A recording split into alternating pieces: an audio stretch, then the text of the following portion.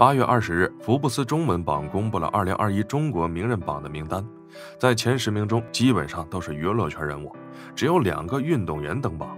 这2位分别是女足的运动员王霜以及中国自由式滑雪运动员谷爱凌。在看到王霜荣登福布斯后，不少人表示中国女足的教练贾秀全又该翻新了。那么这句话有何深意？此前的东京奥运会附加赛上，王霜凭借一己之力将中国女足从淘汰赛边缘拉回来，更是帮助中国女足夺得了晋级东京奥运会正赛的一个入场券。自此之后，王霜的人气以及知名度都在不断的上升。正是因为出色的表现，让她荣登福布斯榜。福布斯是这样介绍王霜的：4月，在奥运会女足预选赛附加赛中，王霜劲射破门成功反超比分，更是使中国女足在比分上以4-3成功战胜韩国女足，同时也成功获得东京奥运会的入场券。95号小将王霜因此出圈。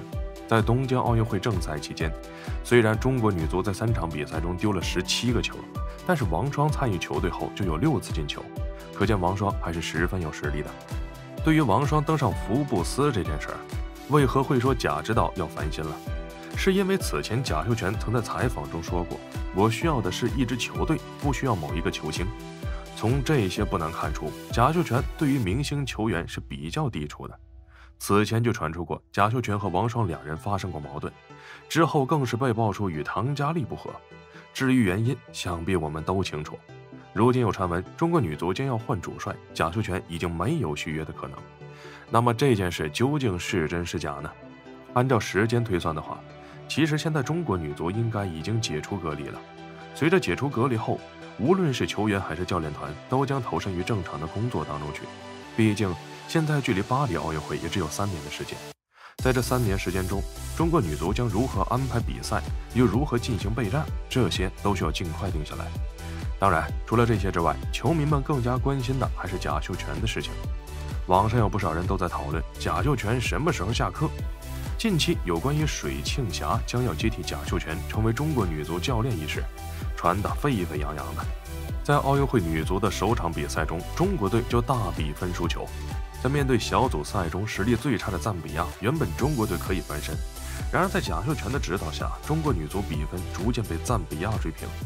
赛后不少球迷都在表示贾秀全不适合当教练，甚至还有不少足球界的知名主持人都在表示质疑贾秀全的执教能力。一场比赛下来，中国女足的控球率在50%，中国队的球员们在进攻次数上是不亚于赞比亚女足的，然而中国女足的射门次数却要远远少于赞比亚女足。从赛后的数据能够看出，中国女足要比赞比亚差劲儿，在赛场上打得混乱不说，全场还很少有耐心的配合。不仅如此，赛后不少球迷对于此次比赛的选人有很大的质疑，就连赞比亚的主力球员都表示中国女足的姑娘被耽误了，尤其是王霜。除了贾秀全卸任这件事之外，还有就是不少人希望水庆霞能够接任中国女足教练一职。那么问题来了，贾秀全真的会下课吗？又是为什么会认为水庆霞会更适合教练一职的呢？根据记者从足协方面了解到的情况来看，贾秀全在完成隔离之后是需要向足协递交一份述职报告的。报告里面需要详细的叙述此次奥运会的比赛情况，在交由主管领导审阅之后，与贾秀全教练进行交流。还有就是足协的一个选帅流程了，他们需要开会来确定新帅的一个基本条件，就比如他们是会选择适用国帅还是洋帅。在决定好之后，在公开选帅的条件，通过层层的考核以及沟通之后，才能够确定下来最终的一个新帅人选。不仅如此，在确定好之后，还要和上级的部门报告。对于整个选帅的过程以及选人方面的细节和条件，都需要叙述清楚。层层把关之后，才能够确定好最终的主帅人选。而球迷们之所以说水庆霞适合教练一职，是因为水庆霞是中国女足的一个元老成员，她和孙雯是同一个时代的。再者就是孙雯和水庆霞是并肩作战多年的好友，孙雯现在已经从上海足协调到了中国足协高层，所以一定会力挺自己的好友。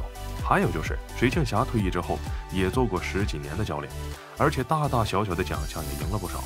就说上一届的全运会吧，他带领的队伍就夺得了冠军。综合以上的情况来看，水庆霞担任中国女足教练一职，可以说是占尽了天时地利人和。如果她能够带队夺得全运会冠军的话，那么将会为她担任中国女足教练添砖加瓦。不知道对于此事你有什么不一样的看法？欢迎在评论区留言讨论。这里是体育观察员，带你了解运动员背后的那些事儿。想要了解哪个运动员的话，那就私信小鱼吧。本期视频到这里就结束了，我们下期不见不散。